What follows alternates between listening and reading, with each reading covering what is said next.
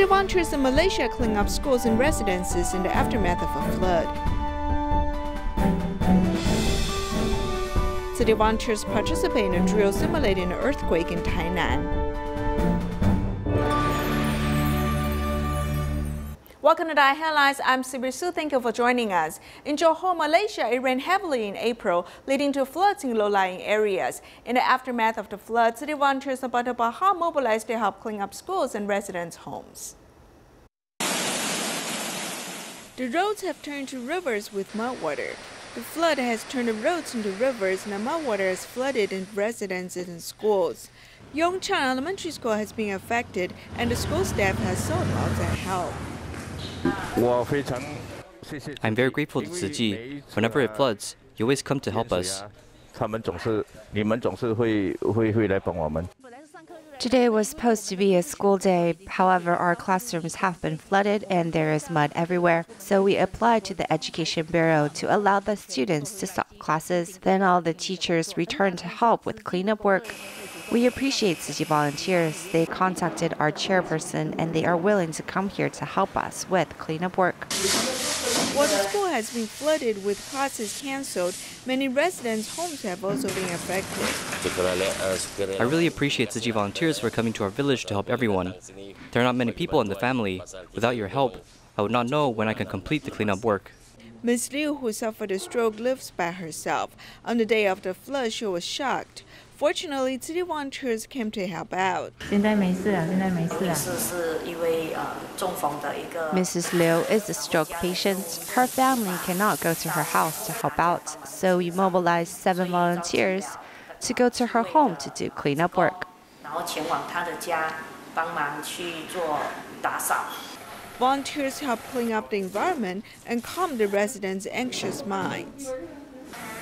36 people from Malacca's Hometown City Council, city volunteers and residents were mobilized to clean local streets. They also promoted the benefits of recycling to local residents.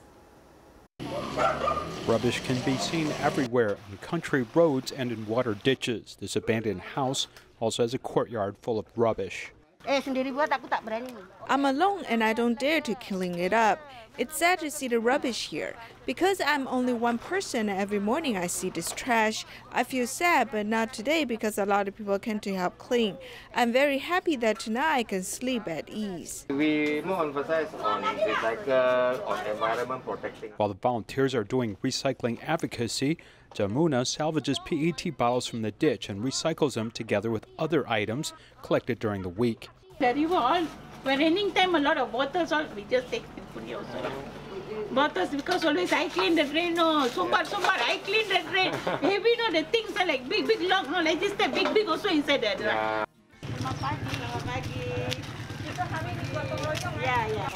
This community cleaning was initiated by the Malacca Tuah City Council. About 30 people, including Tzu Chi volunteers and local residents, participated. The residents here can come together to clean the environment. It's a good weekend activity. We can also educate residents to keep the environment clean from time to time. There are recyclable items which should not be littered.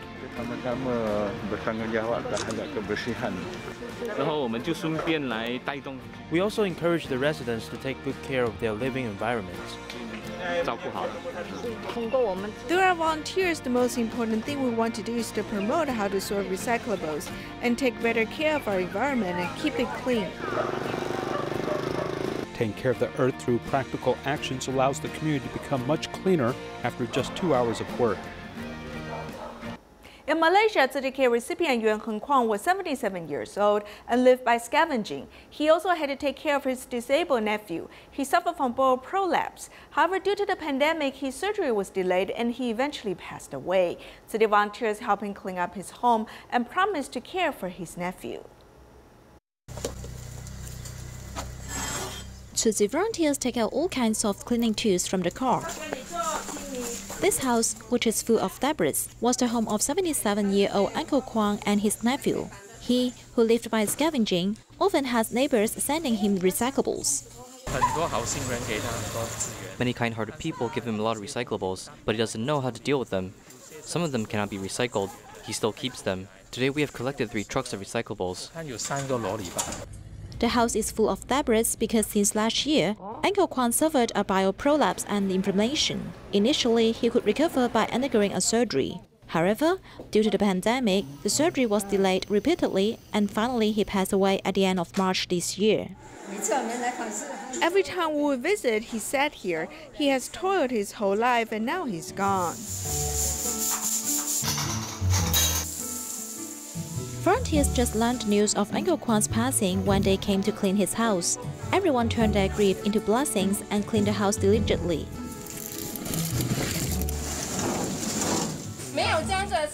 It's impossible to get it done by just 2 people. Today, everyone gathered here to help him clean. He has formed a good affinity with all of us. This is the notice to tell everyone not to send recyclables here again because he has passed away. No one's dealing with these resources here. I hope everyone can understand. Since Uncle Kwong's nephew suffers mental illness, volunteers will take care of Uncle Kwong's funeral affairs instead. They also promised to care for his nephew in the future. In Northern California, the United States, after the wildfire in 2018, nearly 19,000 buildings were burned down. Many people still find it hard to find a house. After the disaster, city volunteers not only continued to care for the survivors, but also cooperated with other organizations to find feasible reconstruction solutions.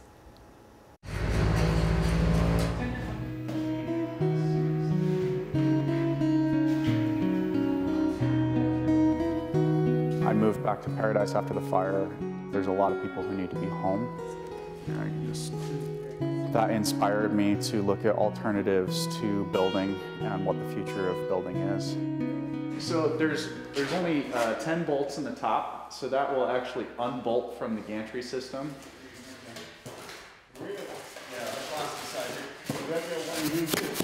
3D printing offers robust materials of concrete and cob, which are earth-based materials that do not burn. If a wildfire situation happens, it's going to have more capacity to stand up to higher heat for a longer duration of time without destructive results.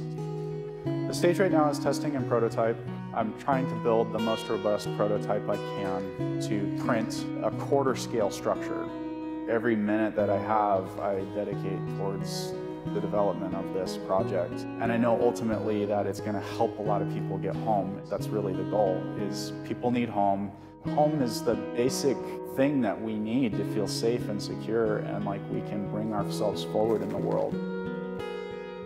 So we are doing it because I lost my home in a fire in 2008 and I know what it is to have need. The Tiny Pine Foundation, we have a platform to help, and we just feel like if we can help, then we have to. So the Tzu Chi Foundation already partners with us as far as volunteering to build tiny homes, and they funded a tiny home. To partner with some like-minded organizations, we make a bigger impact working together. Homes are very expensive to build right now on the ridge because so many contractors are in demand and there's so few of them. If we have our basic needs met as humans, then we all have the capacity to come together in joy and collaboration and bring a brighter future.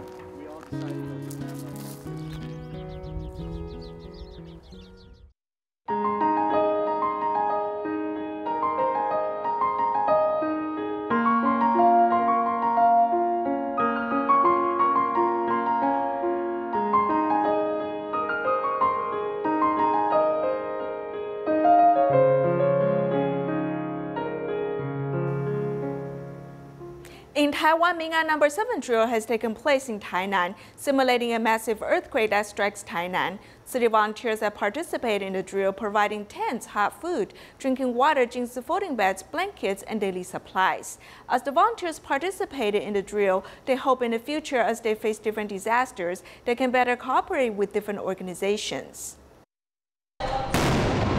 In the drill, a massive earthquake has led to explosion in residences and collapse of buildings. The hard-hit area is Liujia, Tainan. The land and airborne rescue teams have been mobilized. After the warning has been lifted, rescue dogs go inside.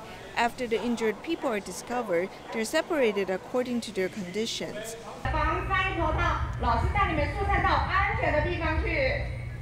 Elementary school students squat down, find refuge, and stabilize themselves, waiting for the aftershocks to stop and then escape. As many residences are on fire, the fire and water lines are used to put out the fire. As poisonous chemicals have leaked, the workers quickly remove the chemicals according to different radiation levels. A car has flipped over the slope, and firefighters break into the car to rescue the injured passengers. As the mudslide warning goes off, drones and smartphones have broadcasted the situation. The injured people have been evacuated. The military has been mobilized to evacuate affected residents to shelters. Jingsi folding beds can support us. It is helpful for people who fracture their legs. Using Jingsi folding beds, affected residents won't get wet. They do not have to lie on the ground, which is hard. The injured affected residents do not think about themselves. They're concerned about their families who haven't come out. They feel painful mentally, so we should accompany them. Volunteers have set up religious comfort area and an area to distribute hot food. A bowl of hot soup is the best medicine to calm his mind. In the big disaster, we could calm the anxious minds of the affected residents. The Ming'an No. 7 drill has simulated a massive earthquake that struck Tainan and other large disasters. As the military and rescue workers work together to help the affected residents, city volunteers are their biggest support. Tzu Chi's long-term care station went deep into the community to take care of seniors. At the Puchen retreat, a senior came to the station in a wheelchair, but now he can stand up and dance with others. His example also encouraged other seniors to live happily. The energetic warm-up exercise made the elderly move. Even the 93-year-old Grandpa Jing Hai stood up from his wheelchair to join.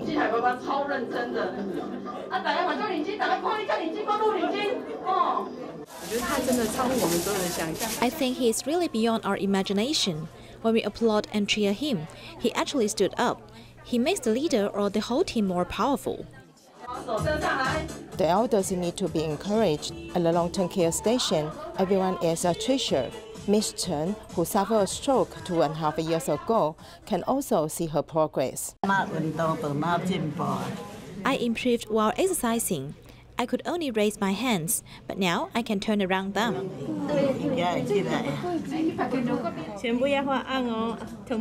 The elders hold the pen brushes, reminiscing about their childhood, but also training their muscle and brain power.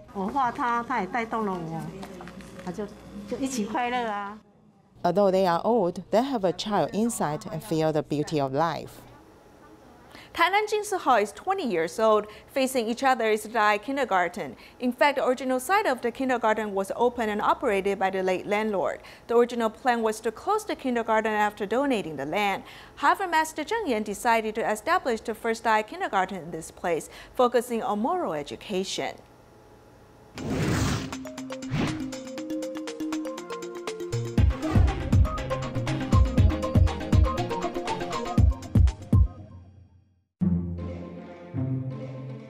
Facing Tainan Jingsi Hall, DaAi Kindergarten can be seen from above with arc-shaped lines, big arches, and concentric circles.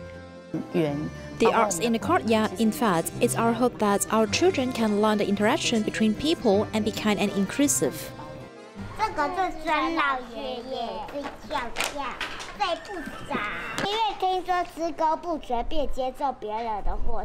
The little bodhisattva in the kindergarten tells the story of Grandpa Zhuang. The original site of the Tainan DaAi Kindergarten was also a kindergarten before the land was donated. We are not good at this education, and I don't know how to do it. I said to Zhuang, I don't know how to do it, but when the boat goes under the bridge, it straightens out. We don't want to make money, and if we want to do it, it will come naturally. Although senior Aunt Cho Xiang doesn't read, she really hasn't read a book, but she knows a lot of things. Zhuang Sensi and his wife have been operating a kindergarten for 8 years, taking care of disadvantaged children and being a vegetarian on campus, which coincides with Tzu Chi's philosophy. Master Zheng Yan asked what is your kindergarten plan to do, and he said I want to end it. The master said that I think you manage it very carefully and I want to keep it. Zhuang was very grateful to the master. Grandpa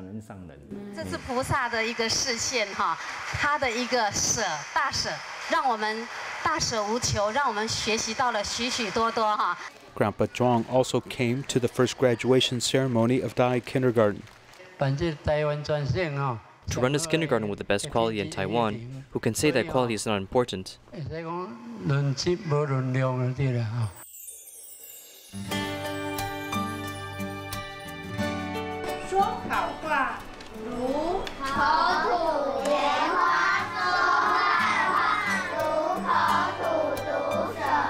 Continuing the educational spirit of Grandpa Zhuang, first DaAi kindergarten in Taiwan was established. The preschool Jingse aphorism education was also compiled by the teachers themselves. In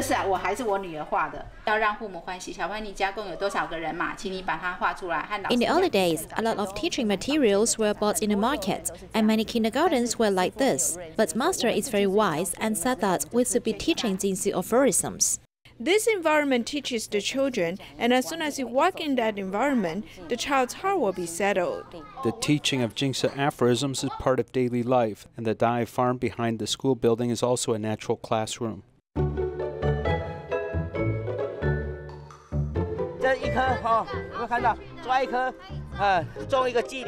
Among the 5 DaAi kindergartens in Taiwan, the only kindergarten with a 90 square meter large farm, Grandpa and Grandmas are all teachers. There's fruit and then ripe fruit. Then go to taste fruit is a joy. The education of food farmers can be passed down to children.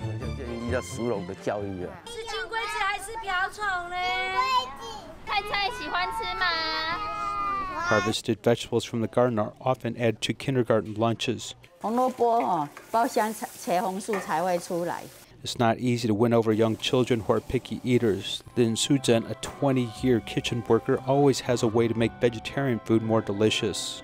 I think of a way to add some vegan BBQ sauce to make the food have a better texture so they can eat it. We want this change to be brought back from the child to the family. They discover as it turns out, the vegetarian food is no worse than meat. Humanistic education subtly plants the seeds of goodness in the hearts of children so that they can also influence others and lead a virtuous life. This year, the Selangor state government provided land in a park to establish a vegetable garden to help inspire local residents to start vegetable gardens in their own homes. The first one was installed and maintained by Subanjaya City. The Kebun by Amboy Park's hydroponic garden is the first of its kind in Selangor, located inside a park. It is now open to the public for all to come and experience.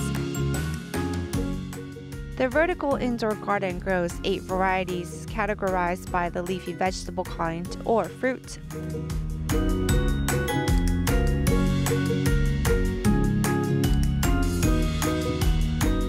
Subanjaya City Council member's assistant, Tzu Chi is one of the people involved in this project, and he will visit the garden's water reserve each day to check and adjust the water supply.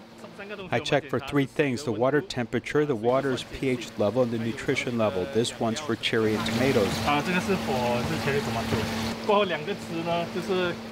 The other 2 on the side are for the gardens in the front and at the back. They're for leafy greens, so the nutritional needs are not the same. Sometimes we'll look at the leaf and see what it says to us. It will tell us if it's growing well or if it is lacking in nutrients. Like this one, where it's yellowing, it indicates a lack of microminerals. Hydroponic is a gardening system without using the traditional dirt fertilizer. Instead, it uses a nutrient-rich water solution for the plant to absorb and grow. Our fluid comes in from this tube, the white one. We do this because we don't have dirt. We use an ebb and flow method where we flood the root system and then allow it to drain. This replaces the dirt drying and moistening situation. The community garden has been established by the city government, covering the finances for land and operations with private companies, providing the know-how and management support. Some vegetables need 5 weeks for harvesting, others longer, while some as little as 3 weeks. It all depends on the type of vegetables. For example, Chinese cabbage, it needs about 3 to 4 more weeks longer. There are 6 plants per circle, and from top to bottom there are 15 layers. It's not too high, otherwise we can't reach it. As Malaysia is near the equator, the climate is humid and hot, which proves to be a challenge for greenhouse gardening. When the sun hits, the temperature gets higher, and that is not so good for the vegetables. So one of the most economical solutions is that we've installed ventilation for better airflow.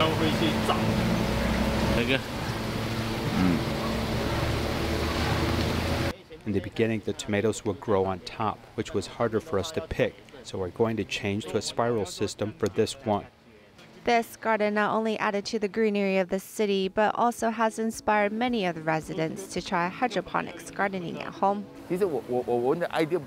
Actually, our main purpose isn't just to show them something new, but to inspire the residents to get interested in this and take this model home so they can too plant their own veggies at home to eat.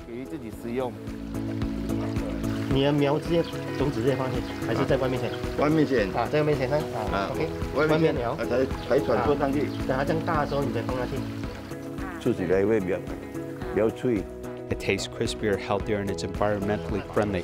If I went with the traditional dirt method, I would need a lot of space, which is not suited for me. But here I have a 3 by 6 feet area, and it's done. 30跟6，3尺6尺搞定。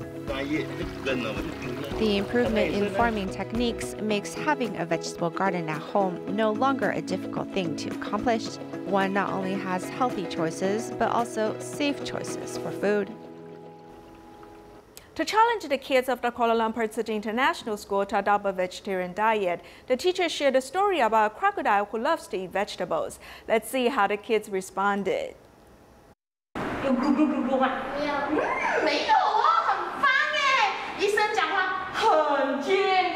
Kuala Lumpur Tzu Chi International School's kindergarten department is using interesting stories to teach the kids about the benefits of vegetarianism.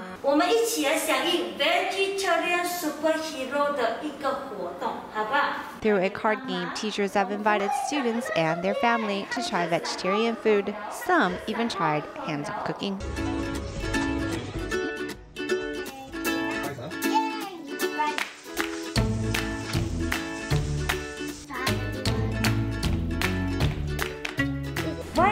Why do you want to color so many boxes here? Because all the friends, because too many, because all my family joined. We have designed it as a truth and letters game. When the children fill up the card from 1 to 100, then this card has another use. It becomes a game, and they can use it to play games with their parents at home. 这是什么 program 的呀？你要吃什么？一餐素。吃一餐素。我的你要 join 吗？ This is my fruit skewer. You want to make yours? Who wants to make your own fruit skewer? Okay. Through fun games and entertaining ways of teaching, the teachers encourage the students to eat more vegetables starting from a young age. In Taiwan, a group of visually impaired students, accompanied by their helpers, joined the Dajia Mazu procession. We'll leave you with these images. Thank you for joining us. Goodbye.